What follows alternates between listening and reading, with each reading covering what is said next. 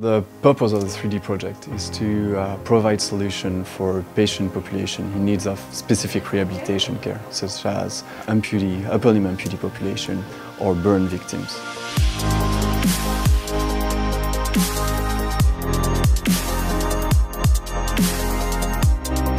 We started this project in Amman in 2017, where we start to equip patients with upper limb deficiencies with 3D printed prosthetics.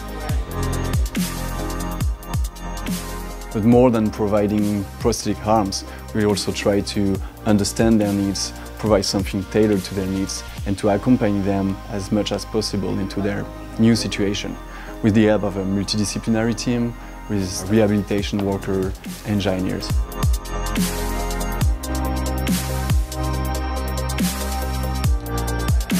So far, it's been more than 30 patients that has been equipped and accompanied with our team in Jordan. And then, starting in 2018, we started another application for burns victims, especially for the face and for their neck.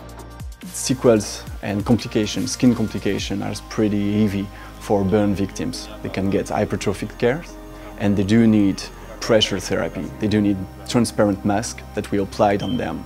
But this technology is a bit difficult to make on their field.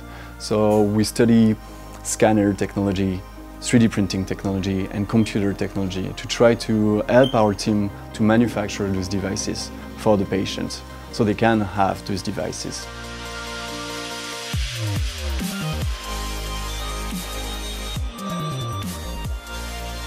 Now we provide more than 50 transparent facial orthoses for the field, where before we didn't have any of those in Jordan and just a small amount of them in Haiti. So this project always brings me one story that shows the evolution of the project. We had this patient in Jordan in 2017. She's a burn and amputee patient.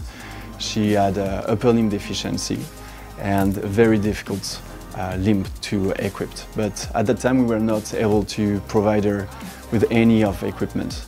But she came back the next year and the project evolved and we were able finally to provide her with a prosthetic limb. And that was the first time she were able to wear a hand.